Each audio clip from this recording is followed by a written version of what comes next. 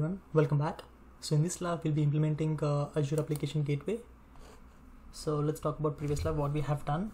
So we have implemented like all the architecture using the JSON files, the ARM templates, and in the next task we have configured the hub and spoke network topology where we have connected these two, and then we have tested the connection between these two VMs, so VM1 and VM3, and VM0 and VM3 and VM0 and VM2. So these were successful, but when we tried to connect from VM2 to VM3, it was unsuccessful because there was no peering connection. So as you can see, these connections, there is a connection but there is no connection from here. Then we have configured the routing in the hub and spoke topology where this was acting as a route table. So for that we were able to connect through these two. So these two were successfully connected after implementing these routes, that we have done this and this. And the next stage we have implemented the load balancer. So you can see the load balancer in which the backend pools were these two. So according to the connections you can see VM0 and VM1. So and we were able to access it properly. So the load was successfully segregated into these two, 0 and 1. So we were tested it in the previous lab, and in this lab we'll be implementing the Azure Application Gateway. So let's go back, and before going to the Azure Application Gateway, let's see the definition of what it is. So Application Gateway is a web traffic load balancer that enables you to manage traffic to your web applications. So basically, based on the incoming URL, you can segregate the traffic. For example, if there is two URLs, let's say image and videos, so we can segregate accordingly to different pools. So that is what we can do. So saying that, let's jump into the video and create the architecture. So initially let's go to the virtual networks. So let's go to our resource groups, let's go to the RG1, and here let's go to the VNet 01. VNet 01, yeah, this is the one. And under VNet 01, under the settings, you can see there is a section called subnets. Click that, and here click add the subnet. Click that, and let's add the name and the subnet range.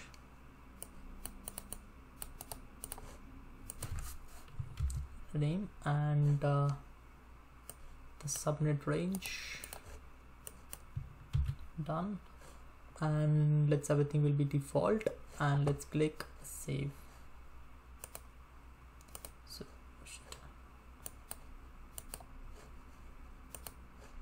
So basically you can see this is the application, the gateway that we have implemented, and the backend pools will be 2 and 3. So that is what we'll be performing. So for the load balancer it was 0 and 1, and for this it will be 3 and 4. Sorry, 2 and 3. So it's been saved, it's in process. So once it is done, we have to go to the application gateways. So it was successfully added. Great, that's done.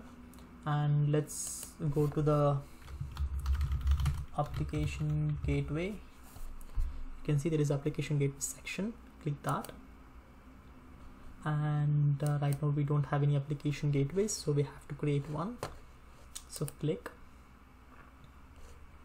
and select the appropriate subscription, and let me add the resource group, which is RG1, and coming to the application gateway name, we add that too, and let's keep it as East US because we were dealing with East US all the time, and enabling auto scaling, which is no in this case, and HTTP2 disabled, and instance count will be default, and coming to the virtual network, let's say 01. So since it's connected to 01, yep, yeah, so 01, and the subnet is this one. Cool, done. And let's go to the front end, and here we have to create one. So front end IP, let's say it says public, and coming to IP we have to create a new one. So PIP4, let's say it's PIP5. Let me add that name, and done. Click OK. So it's done. The next would be the backend pools. So if I go to the backends next, and right now we don't have any, so let's add the backend pools. So the name of the backend pool, so let's add that name here, and add the backend pool without the target. Okay, it's no, and the target type, yeah, IP, yeah, this is the one. And coming to address, let's keep it as this one. So these are the IP addresses of 2 and 3, I mean the VM2 and VM3. So you can cross check them. So you can see 62.04. So if you go back here, if you go back to the resource group, I would say leave it all, apply. So if I go back to the VM, let's go to VM2, you can see it's 62.04. So 62.04, and this is VM2. So if you check VM3, so VM3 is 63.04, 63.04, 04. So it's good. So you can click add.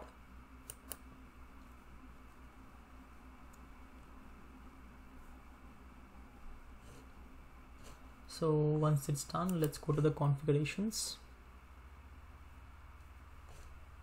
and under the routing rules, add this routing rule, and here let's add the names, add, and the priority will be 10, which is the topmost right now, and the listener name, let me add that, and the front end IP would be the public, and HTTP 80 basic, no, yeah, you can add it. Shit, oh, we have this one too. Coming to backend targets, so target type would be backend pool, and the backend target would be the is it B1, which is the backend pool that has been created, and it's nothing. So backend settings, we have to create one, because even that is a mandatory here. So you have to click add, and coming to the backend name, so add this. So guys, just make sure that the names are different. If you check the docs, the naming is different. So here it says backend settings name, but if you check the docs, it's HTTP settings name. So well, there are some like naming configurations which is quite different. So make sure that whenever you're doing lab, you are in a correct dashboard. So 80 disable 20, that should be fine. I'll just leave it everything and click add. So click add. Well, that is done. So we have added it, and so next, if you go for the tags, you can add any tags if you want, but in this case I'm not adding them. And let me go ahead and review and create it. So the validation has been passed, because there was no policy that has been restricting this. So we are good to go. You can create it.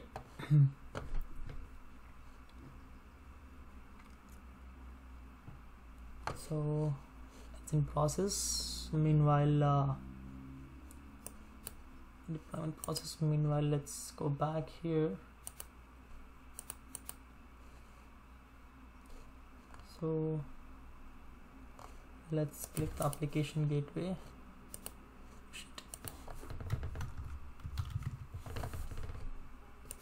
And we have created this. So now let's copy the front end IP here.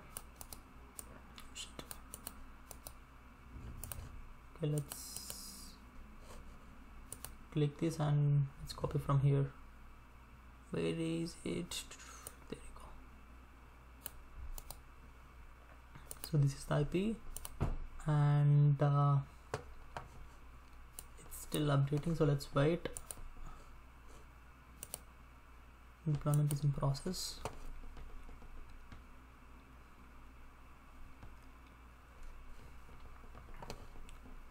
So meanwhile, so this was using the load balancer that we have done. So it was, as you can see, it was from VM1 and VM2. So this is the different IP, which is for the application gateway. I hope this has been created. Let's see.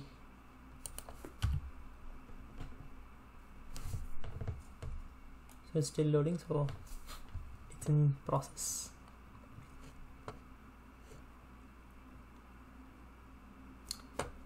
So similarly, as you can see here, we'll be prompting to the same message, but in this case, in the previous video when we were trying, it was 1 and 0. So other one was in the incognito mode, which we tried it. So I guess I deleted in between. So this was 1 and that was 0 because the backend pools for that load balancer was 0 and 1. So it was segregating based on these two virtual machines. And coming to this application gateway, if you see, for this application gateway, we have connected to VM2 and VM3. So now the message will be from 2 and 3. So that is it. It's still in deployment process. It may take some time though.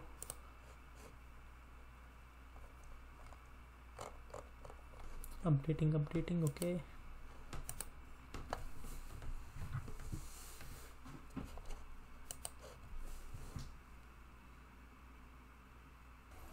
So well, it has been deployed properly, it has been completed. So if I go back here, let's, yeah, now it's good. So let me go back here and oh shit, this is not the IP, this is for the other one.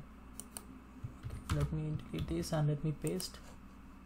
So let me copy this,